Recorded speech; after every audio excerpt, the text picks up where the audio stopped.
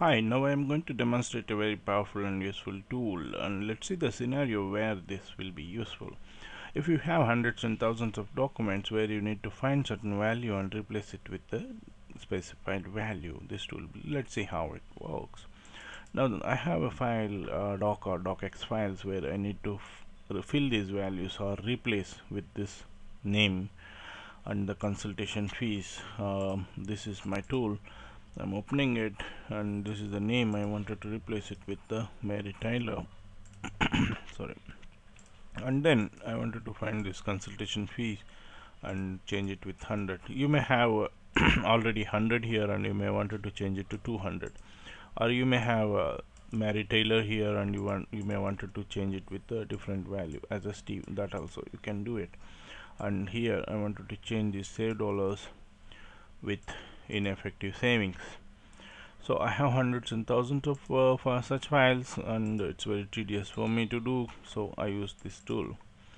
And I also have a scenario where I have different variables to fill in.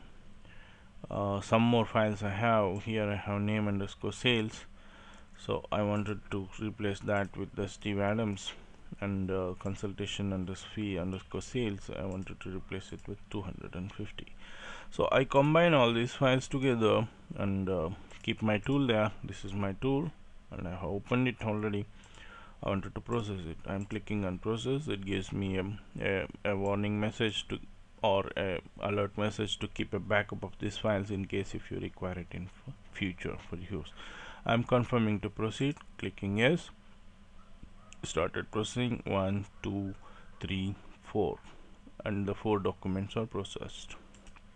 Now let's go back and see what it has actually done. So I'm opening the file. It has replaced with Mary Taylor, the consultation fees with 100, and save dollar with ineffective savings. This has done with the first case. Now let's go back to the sales one. Steve underscore Adams. This is sales name. It is replaced with Steve Adams, and then sales consultation fees with the 250, and then it's the save dollar remains there. Ineffective savings is not come. Save dollar.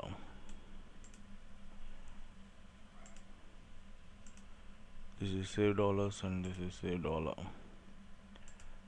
So we can make, I think better is to make the changes within the Excel itself. Now I changed it, and I am processing it again with the same files. It just changes the save dollars with the ineffective savings. Now it's completed processing. Now let's go back and see there. Okay, this has changed ineffective savings. This is how it's useful. We have compatibility with Mac also, Windows version and the Mac version. Thank you for watching this video.